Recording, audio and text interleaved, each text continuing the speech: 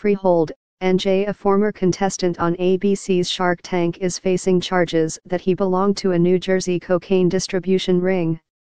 John DePaula was among 9 defendants arrested Sunday.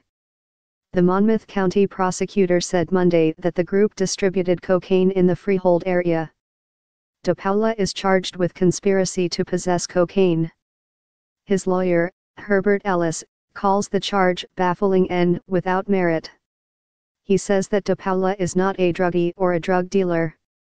The 53-year-old Jackson resident appeared on a 2014 episode of Shark Tank. His company, which sells paintbrush covers, attracted a $200,000 investment from Shark Tank personality Lori Greiner. DePaula and his business partners said in a follow-up segment that their product landed in 14,000 stores nationwide, with $1.5 million in sales.